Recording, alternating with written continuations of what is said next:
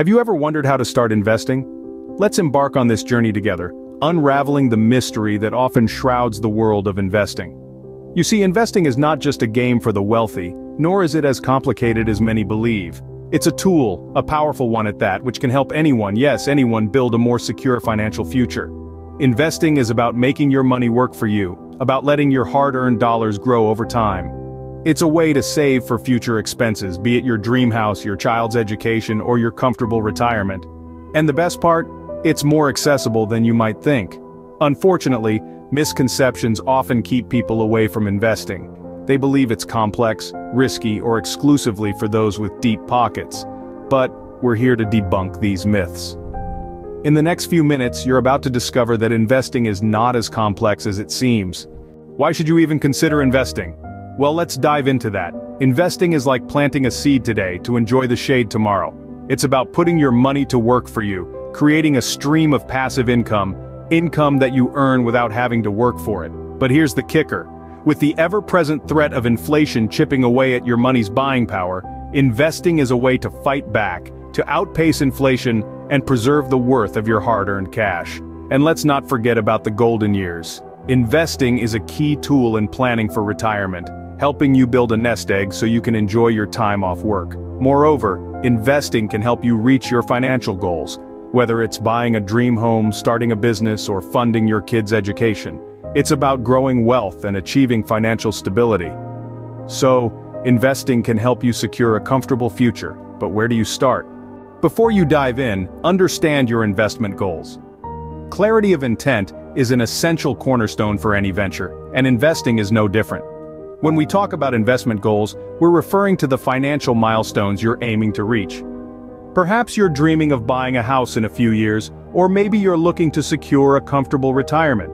You might even be building an emergency fund for those unexpected life events. Each of these goals, you see, requires a different approach. If you're saving for a house, you might opt for less risky investments, as you'll need the money sooner rather than later. Retirement, on the other hand, may allow you to take on more risk for the possibility of greater returns, as you have more time to recover from any potential losses. Your investment strategy should always be informed by your goals. Once you have a clear goal, you're ready to explore your investment options. Now that you have a goal, let's explore the investment world. In this universe of possibilities, we have a myriad of investment types, each with its own set of potential risks and returns. Let's start with stocks. Investing in stocks means buying a piece of a company. You become a shareholder, and as the company grows, so does the value of your shares. But remember, if the company doesn't do well, your investment might decrease in value. Next, we have bonds. When you invest in bonds, you're essentially lending money to a company or government for a certain period. In return, they promise to pay you interest and return the principal at maturity. Bonds are often considered less risky than stocks, but the returns might also be lower. But what if you're not keen on picking individual stocks or bonds? That's where mutual funds come in. A mutual fund is a pool of funds collected from many investors and managed by a professional. The fund manager uses the money to invest in a diversified portfolio of stocks, bonds, or other assets. This way, you get exposure to a wide range of investments with a single purchase. Then there's real estate. Buying property can be a solid investment, whether you're renting it out for income or hoping for its value to increase over time. However, real estate requires a significant upfront investment and comes with its own set of risks like property damage or market downturns. And let's not forget about other options like commodities like gold or oil, and alternative investments like cryptocurrencies or peer-to-peer lending. These can add further diversity to your portfolio, but they often come with higher risk levels. There are also safer options like savings accounts and certificates of deposit, but these typically offer very low returns. They can be a good place to park your money if you're unsure about investing or waiting for the right opportunity. Remember, there's no one-size-fits-all investment. It's about finding what suits your goals and risk tolerance. So, take your time, do your research, and step confidently into the exciting world of investing. Ever heard of the saying, "Don't put all your eggs in one basket"? Well, in the world of investing, this proverb holds a lot of weight. It's all about a strategy known as diversification. Diversification is essentially spreading your investments across a variety of assets to reduce risk. It's like a safety net for your hard-earned money. Imagine you're at a carnival, and you've got 5 darts to throw.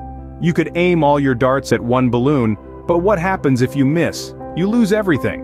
But if you spread your darts across 5 balloons, you increase your chances of winning a prize. That's diversification in a nutshell. In investment terms, let's consider you invest all your money in one company's stock. If that company takes a hit, your entire investment goes down with it. But if you hold stocks from multiple companies in different sectors or even different countries, the poor performance of one stock is likely to be offset by the good performance of another.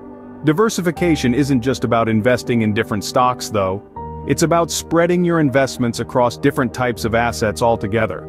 This could include bonds, real estate, commodities, and even cash. Each of these asset classes responds differently to market conditions. When one goes down, another might go up. It's this balance that helps smooth out the bumps on your investment journey. Of course, diversification isn't a magic shield. It won't eliminate risk entirely or guarantee that you won't lose money, but it does help manage risk. It's a way to potentially reduce the impact of any one investment performing poorly on your overall portfolio. Remember though, diversification isn't a one-time thing. It's an ongoing process. As market conditions change, you may need to rebalance your portfolio to ensure it's still diversified. So, diversification can help you balance risk and reward in your investment portfolio. It's one of the key strategies in the investing playbook, and a crucial tool for any savvy investor. So don't put all your eggs in one basket, spread them out and give your investments the best chance to grow. Scene script. Ready to start investing? Here's how. Let's dive into the practical steps you can take to begin your investment journey. First and foremost, it's crucial to amass a bit of savings. This doesn't have to be a monumental amount, but it's important to have a financial cushion before you start investing.